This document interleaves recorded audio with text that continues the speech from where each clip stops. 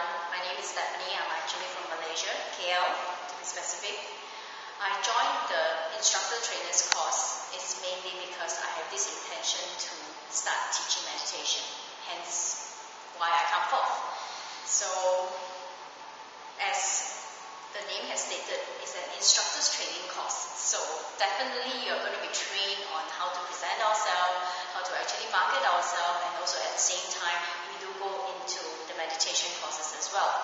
So how was I before and how was I after? That's a great change.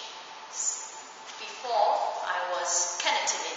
It's very intimidating for me to actually come forth to really put myself in the limelight itself, because it's not exactly a very comfortable position for me to be in. But pretty much after the entire course, I will tell you, I will have one word for myself, which is I'm much more courageous and willing to stand forth. It's kind of like taking my power back, standing in front and expressing myself.